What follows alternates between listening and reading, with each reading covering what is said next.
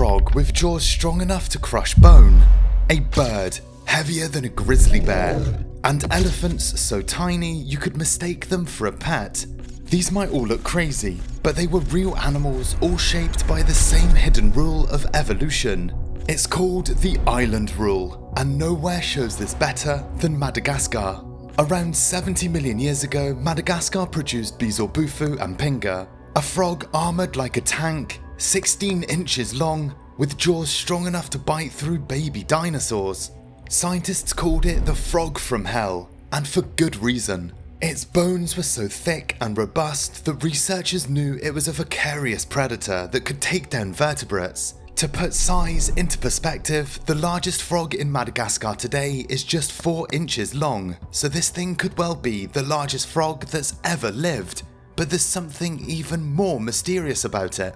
It's closely related to frogs living in South America today, thousands of miles across the ocean, suggesting that some evolutionary lineages not only survived the continental split, but continued to thrive in isolation, becoming one of the most unique evolutionary experiments we have ever discovered. Fast forward 70 million years and Madagascar was also home to the Vorombe titan, the heaviest bird that has ever lived. This thing grew to 3 meters tall, weighing 800 kilograms, stomping through the forests on massive legs. With no oversized mammal predators or herbivores, Madagascar's birds and amphibians claimed those roles.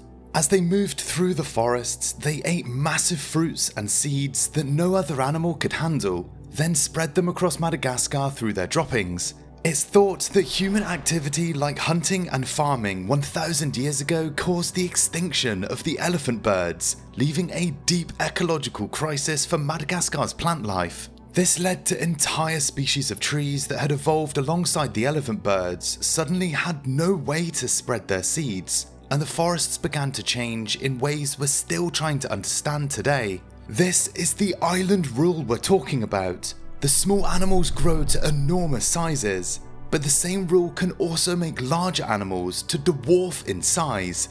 Let's hop over to the islands of the Mediterranean Sea. We see here the perfect example of this island dwarfism, because here, during the Ice Age, sea levels dropped by hundreds of feet.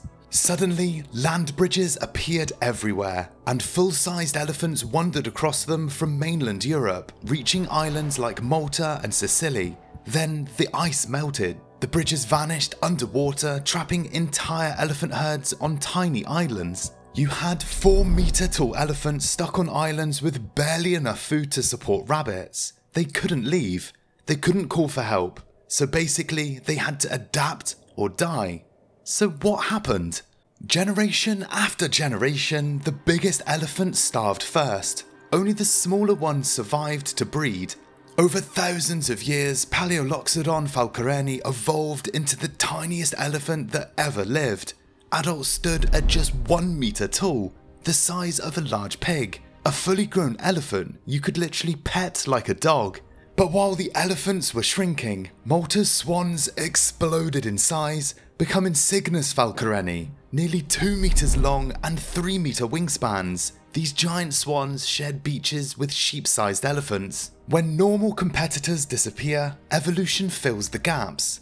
But some islands pushed it even further. Here in New Zealand, there were basically no native land mammals at all, which left birds to fill every single role in the ecosystem.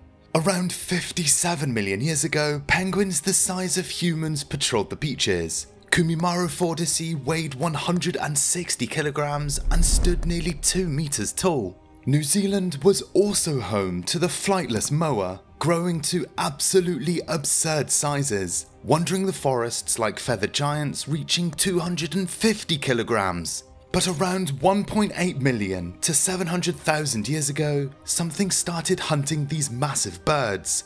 So how do you kill a prey animal that is 15 times heavier than you? Haast's eagle pulled off one of evolution's most incredible transformations. It started as a tiny Australian eagle, only weighing around 1 kilogram, but in New Zealand, with the giant moa everywhere and no mammal predators to compete with, these little eagles had a massive opportunity. So they grew. Fast. In under 2 million years, Haast's eagle quadrupled in size. It is believed to have had the fastest evolutionary size increase ever recorded of any vertebrate. Females reached 15 kilograms with talons the size of tiger claws, but they couldn't actually fly away with their kills. The moa were too heavy, so they developed a completely new hunting strategy. They would swoop down, use their massive talons to topple the giant moa, and then feed on the carcass right there, a bird of prey that hunted like a big cat. You can see why scientists called it a flying tiger. For hundreds of thousands of years, this huge bird ruled New Zealand's skies and forests. But when Polynesian settlers arrived around 700 years ago and began hunting the moa to extinction, the Haast's eagle lost one of its only food sources. But over in the Caribbean, things are about to get even weirder, because here, Cuba's forests were filled with peaceful giants, ground sloths of different sizes, some even weighing up to 200 kilograms, slowly munching on leaves and fruits. No big predators stalked them, no threats lurked in the shadows, and then evolution created something to fill that void. This thing is called the Ornimegalonyx. It's a meter-tall owl that couldn't sustain flight. Yeah, this wasn't your typical owl perched in trees, hooting softly at night. This was a ground-running nightmare with legs built for sprinting and talons designed for killing. 10 kilograms of pure predator. Ornimegalonyx terrorized the smaller ground sloths on the island. While normal owls swooped down from above, this cursorial owl chased its prey through the forest floor like a feathered wolf. Its wings were tiny and almost useless for flight, but its legs were massive and built for speed. Small mammals had nowhere to hide. The owl would sprint after them, leap onto their backs, and use its enormous talons to bring them down. Then it would tear into the carcass, feeding where the kill fell. And who knows, maybe it even gave the 200 kilogram sloths nightmares. A 10 kilogram bird hunting 200 kilogram mammals. It's not completely out of the ordinary when the island rule is in effect. But this pattern wasn't new. In fact, it goes way further than anyone imagined. 70 million years ago, long before mammals ruled the earth, an island existed in what is now Romania. Hațeg Islands was populated by dwarf dinosaurs, sauropods and hadrosaurs that had shrunk to a fraction of their mainland size. But something was hunting them, and these predators were unlike anything paleontologists had ever seen. Meet Beelzebufo, a raptor that evolution has modified into a killing machine. While every other raptor had one sickle claw per foot, Beelzebufo had two. Its first toe had rotated forward, giving it an extra deadly talon on each foot. 4 sickle claws instead of 2. It was like someone had taken a velociraptor and added extra weapons. What makes Beelzebufo even stranger is that it wasn't some bizarre evolutionary accident. It was a consistent feature across the entire species, a deliberate modification by evolution itself. Phylogenetic analysis revealed that Beelzebufo was closely related to Velociraptor, but isolation on Hațeg Island had transformed it into something completely different. So why would evolution create such an over-the-top killing machine? The island effect that dwarfed the herbivores may have pushed Beelzebufo in the opposite direction. With smaller prey and different hunting challenges, it evolved not just extra claws, but also lost a finger on each hand, perhaps helping it become even more efficient. And then there was another apex predator.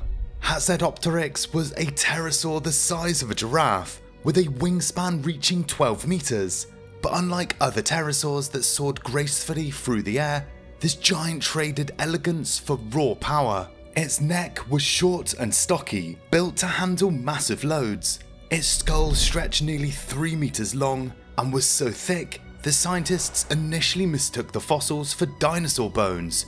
Hatzedopteryx became a land-stalking giant. It hunted on foot, using its enormous beak to bludgeon and stab prey too large to swallow whole. A flying reptile that ruled the island of dwarfs. So in the end, islands show us evolution's most creative side. Every piece of land cut off from the mainland can become a lab where normal rules don't apply, where frogs become dinosaur hunters, where birds grow into giants, where the smallest predators can terrorize the largest prey. Today, you only have to look at the Komodo dragon to see the island rule in full effect. And with climate change and habitat shifts, you've got to wonder what will be the next giant or dwarf. But if you thought this was evolution at its craziest, wait until you see the most evil tale in dinosaur history.